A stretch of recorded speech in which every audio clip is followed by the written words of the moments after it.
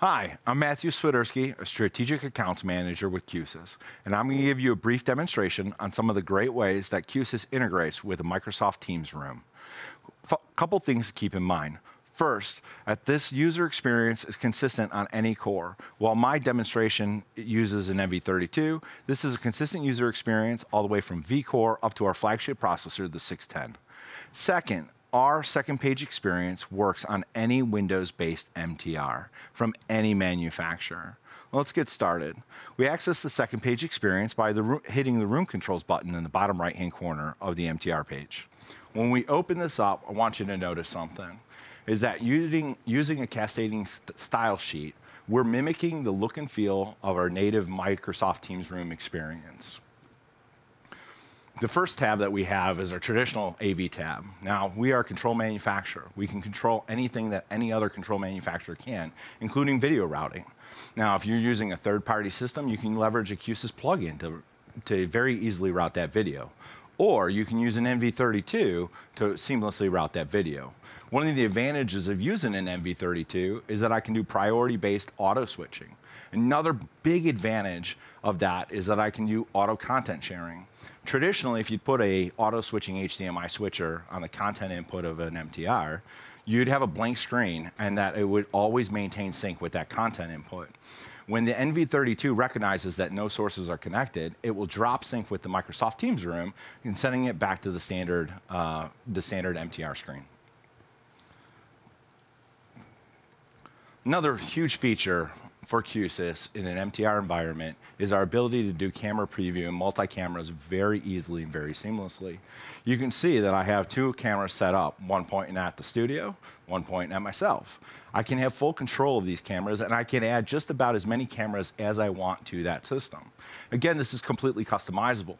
So if you're leveraging the automatic camera preset recall plugin, you could turn that on and off as users want.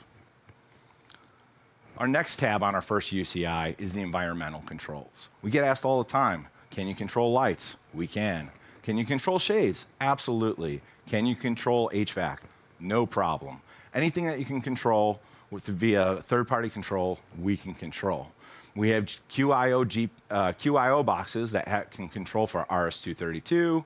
We have contact closure via our GPIO, or if you're glutton for punishment, you can control things via IR. The next tab on our first UCI is the room layout. And think of a MTR in a high-impact space with movable furniture. Today, it's a boardroom, a board meeting with users calling in from around the world. On Wednesday, we're going to use it as a hybrid learning environment for an internal training class. And on Friday, it may be a CEO town hall meeting.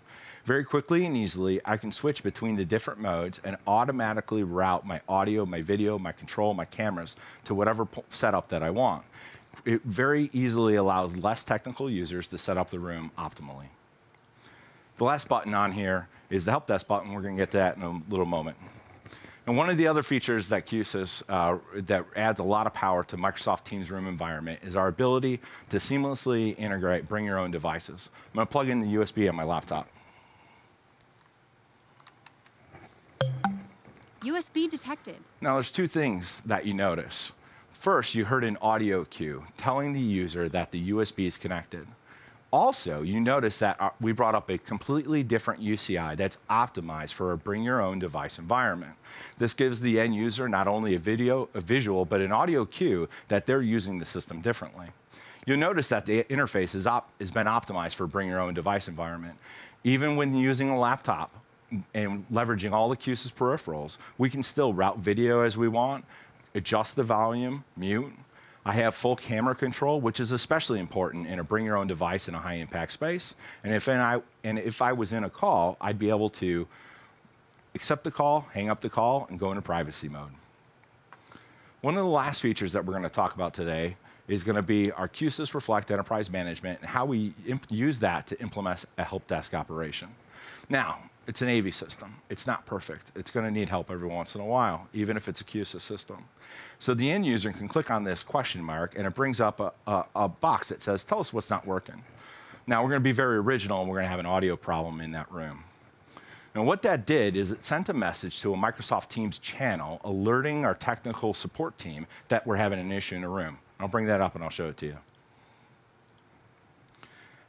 As you can see, at 9:20 a.m., Q-SYS Help Desk, that we have an audio assistance requested in the Q-SYS Roundtable Americas, a very original sounding room. And you see that below, we have two links, one to system status and one to user control interfaces. Both of these links will take us to our Q-SYS Reflect Enterprise Manager, our remote monitoring and management service. So I'm going to click on system status. As you can see, based on my permissions, I can see the Q-SYS trade show systems. You can tell that they don't trust me to monitor a whole lot of systems since there's only 6 systems in there. If I'm going to dive deeper down into that, I can see all the different systems that we have, including and their statuses at a brief glance. As you can see, my demo kit is running a single warning. If I were to click on my demo kit, I get a quick snapshot of the room in its entirety. I can see the design file that we're running and the last time I uploaded it. I can see what core I'm running my design on, and I can see what firmware I'm running my design on. I can also scroll down and see the status of all my peripherals. I can see my cameras are connected. I can see that no video sources are connected, but my MTR is connected. I can see that my I/O bridge is working. I can also see that my monitoring proxy that I set up as my help desk alert has been triggered. Not only can we monitor and manage via Q-SYS Reflect Enterprise Manager, but we can actually help the end user troubleshoot the system. Anywhere in the world, we have access to every UCI that lives on that core. So if I look at my UCIs, I can see my second page experience for Microsoft Teams Room. I can see a UCI, or bring your own device UCI, but I can also see this admin UCI. I'm going to bring this up in bigger screen so I can show it to you. Now, what you'll notice on this is completely invisible to the end user, but anywhere in the world, I can access this. Not only do I have all the features that I had on my previous UCIs, but I get a whole lot more information that can help with remote troubleshooting. Not only can I route video via my NV32, but I also can see what format the source is outputting. I can see if HDCP is required. I can even set EDIT. Now, how many times have you had an issue with a laptop plugging in that you simply told the user, unplug it and plug it back in, and it resolved the issue? We can simulate that with the hot plug trigger button right here. I have full camera control, just as I would in any of my other UCIs. One big benefit is that a technician on the other side of the world can get a snapshot or a glimpse into the room and see what users are in there and what's going on. Our conferencing tab, via the single USB connection that we have both to our Microsoft Teams room and our bring your own device laptop, gives us a lot of information. We can confirm that USB is connected. We can see if the speakerphone's active and if we're in a call. We can see if we're ingesting the camera streams, and we can even have basic call controls like answering and hanging up. One of the very cool features is that via our USB HID controller block, not only can we get information, but we can tell the devices to do certain things. If you've ever had an end user that plugged in a laptop via USB and they got no audio, well, perhaps the volume's turned down. We can actually tell any laptop that plugs into the system to ramp up their volume to 100 to create a consistent user experience. So what I'm going to try and do is bring down my volume, and it's not going to work. Oh, that didn't work.